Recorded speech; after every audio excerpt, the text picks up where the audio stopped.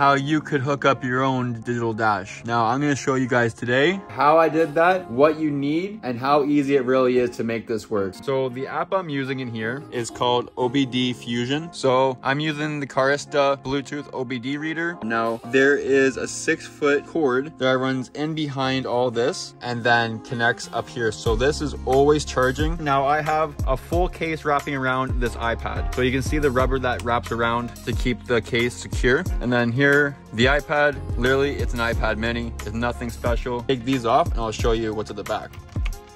That's literally it, guys. The speedometer, the radio delete, my plastic mount, and then the iPad case screwed to that mount. So I hope me ripping my dash apart helped you guys today figure out ways to install a digital dash yourself. Peace.